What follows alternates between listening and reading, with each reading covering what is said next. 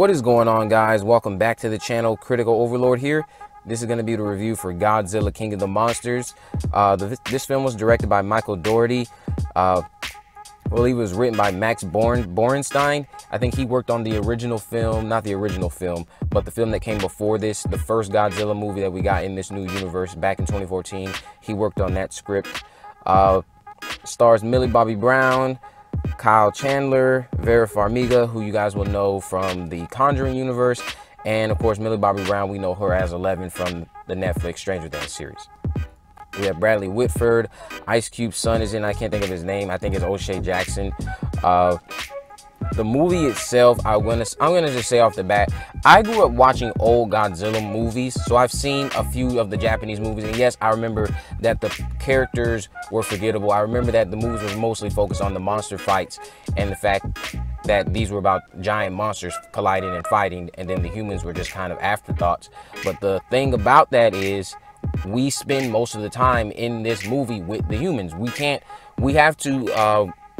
We're not spending our time with these monsters 90% of the time. We're spending the time with the humans. So when you're sitting here looking at a movie that has a very weak plot going for it, like I feel this Godzilla has, you have an uninteresting male lead, which I feel this Godzilla has. None of the performances are even bad. It's just all very uninteresting. Because the biggest issue that a lot of people had with the first Godzilla was how he didn't have any screen time, but the movie was titled Godzilla. This movie, they correct all that. We get plenty of Godzilla, but then they don't balance it out with that semi-decent human drama that we also got from the original movie. What we get here is human drama that isn't as interesting compared to the original movie, and just a lot more Godzilla.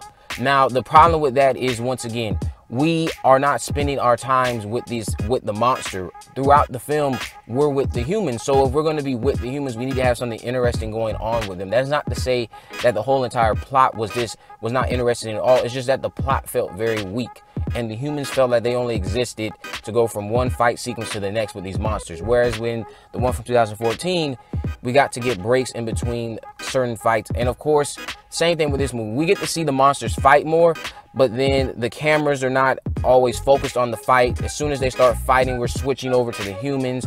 We're switching over to Millie Bobby Brown's character, switching over to something else with the humans. Everything in the movie is visually amazing, and it's shot well. The cinematography looks fantastic. The acting is good. It really just comes down to that story. The story that we're sitting through with these humans is just it just feels like it's missing something. It doesn't feel any type of, it doesn't feel like there's no significance to it. I feel like even in the first one, I don't think that one had that much significance, but it was still somewhat more interesting than what we see here, because I feel like it's just fight after fight after fight after fight after fight after fight after fight. So then we're not getting enough time with these characters.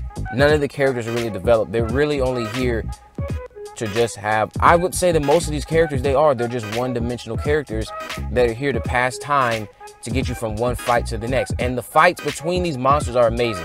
Godzilla looks amazing. The CGI, all the visual effects, everything that went into making the fight sequences and the way this movie looks, that is all fine. The acting is fine, everything. And those are all the pros. It's just that the story is just it feels boring. It does feel boring. That's not why it's bad.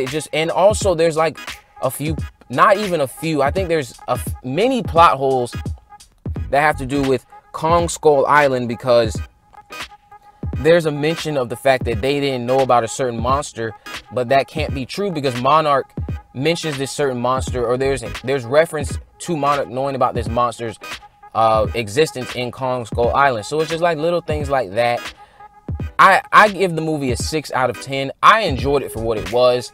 This movie was not bad by any means. I do think the original Godzilla was better. The one that came out in 2014, I gave that one a 6.5. I give this one a 6. Yes, this one is superior in terms of the visual effects, the cinematography, the fight sequences, and the Godzilla screen time that we get. But that's about all, because when we get all of that, then they start losing the human side of things, the human story just wasn't doing it for me. This movie is not bad by any means. Definitely go check it out. Let me know what you guys thought about Godzilla King of the Monsters down in the comment section below. If you enjoyed it, let me know down in the comment section. If you did not, let me also know why down in the comment section below. If you like this video, make sure you subscribe and turn on post notifications so you never miss a video. In the description, I'll have links to all my social media accounts. I'm on Facebook, Twitter, and Instagram. You can message me there to let me know what movies, news, or reviews you would like me to cover in the future. With all that in mind, guys, I will see you in the next video.